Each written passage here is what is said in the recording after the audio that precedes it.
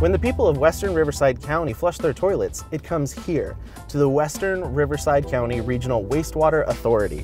Hi, my name is Tom Cleve, and today I'm going to go on the job as a wastewater operator. These professionals are part scientist, part mechanic, and know exactly how to deal with your waste.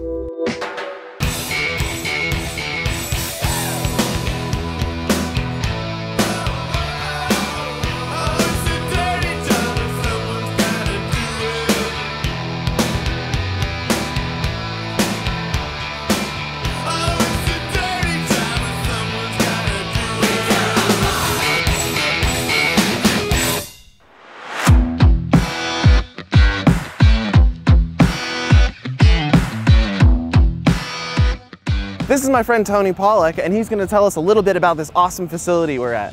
Hey Thomas, thank you for being at the West Riverside County Regional Wastewater Authority treatment plant.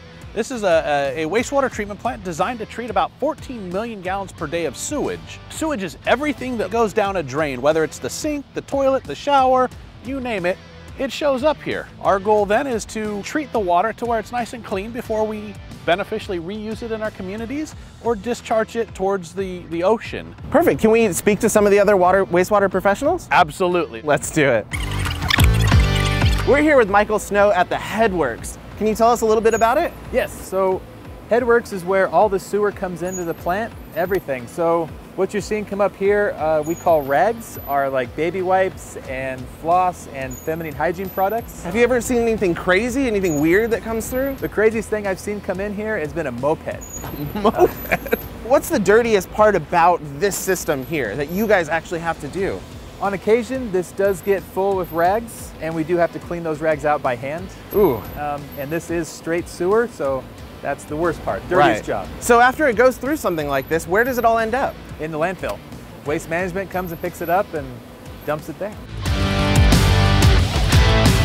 We're here in the first step of the water treatment, and Daze Fong is going to tell us a little bit about this section here. The water from the head will come this way, go into this clarifier. Then the sludge will settle because the polymers mixed in here, settle to the bottom. So can the sludge overflow? Can there just be too much? Yes, that's why we got to keep taking blanket every day and pump a certain amount of minutes to the digest. Sure. Can we see how that works? Yes. Awesome.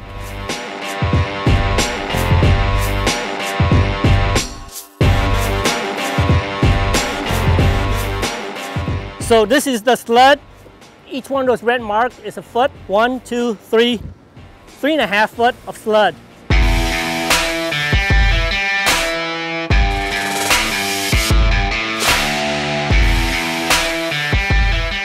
We're here at the second stage of the water process in what looks to be a chocolate river.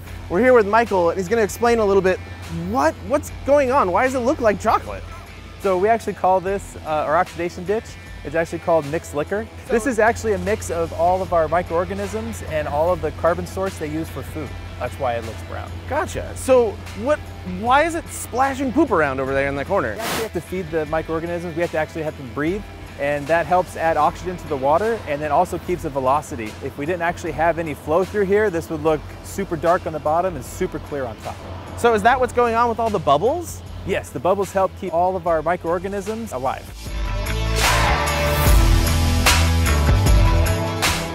Now we're at the secondary clarifier. What do you guys do with everything right here? So the flow from there comes to the center ring and it settle. And here I'm going to take a blanket, see how thick the blanket is. Then they go to that pump and they do the return. Well, let's do that. Okay.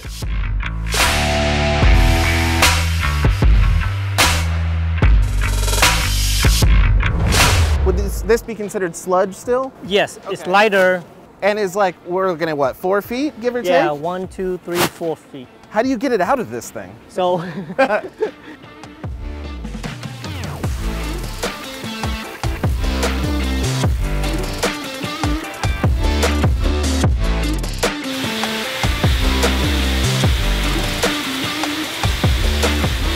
well, we just came back from the secondary clarifier just right over there, and now Jesse's here to talk to us a little about the next step and where we are. This next step is actually called a super disc filter.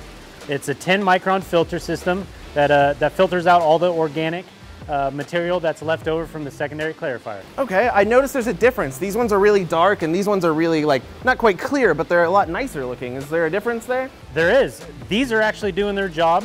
These are out of service right now. These have been in service about 3 days now. Okay. And so the life cycle is about 5 days. Okay. And then we switch over that one, and then we do a cleaning on this one. All right, Jesse, it looks like a lot's going on right here. Are we done? Is this the end?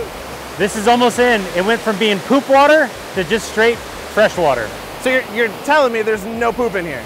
No poop water, but we call this recycle water. Perfect. So what do you use recycled water for? Where does it go? Yeah, we're gonna irrigate our member agencies, and then also it goes all the way out to the ocean and all the aquatic life along the Santa Ana River.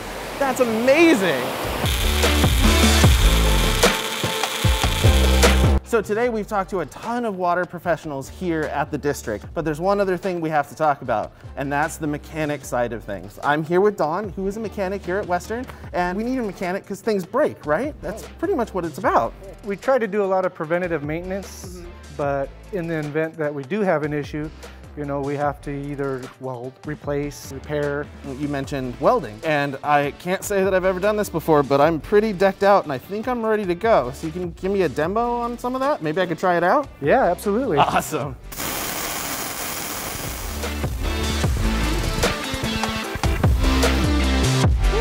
Yeah, you're a professional. And here we are at the last stop of our tour, and arguably my favorite stop.